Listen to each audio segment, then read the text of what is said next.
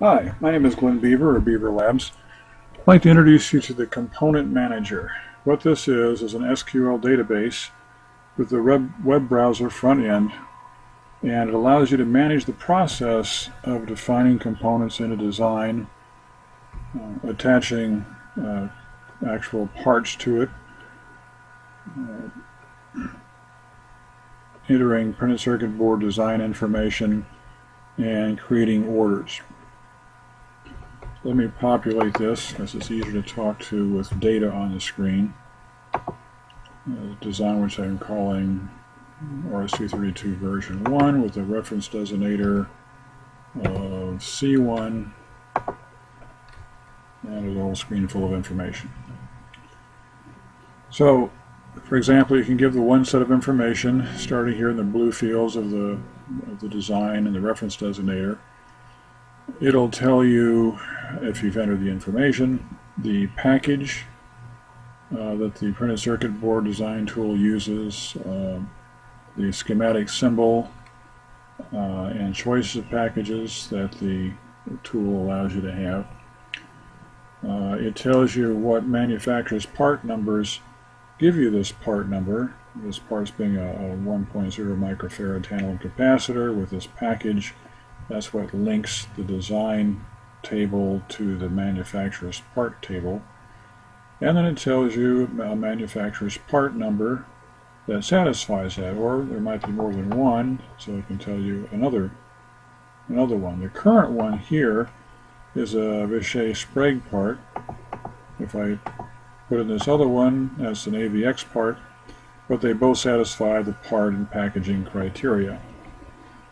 And then whichever one you enter there drops down into the ordering table and says, okay, for that manufacturer part number, we ordered it from Mouser with this batch number identifier and this vendor's part number.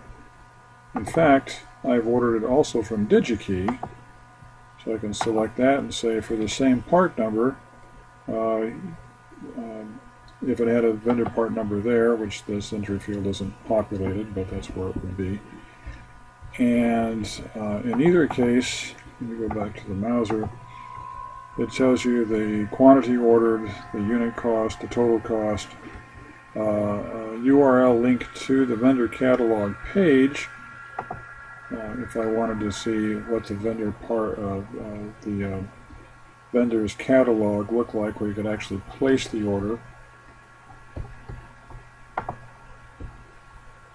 And also the data sheet, if you've entered that in the manufacturer's part area, you can go find out more particular information about that. So it's a way of capturing all kinds of information about a design.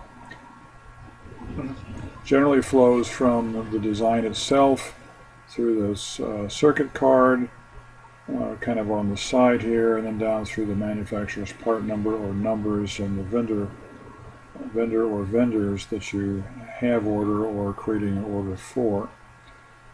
There are other pages that you get to by these buttons up here.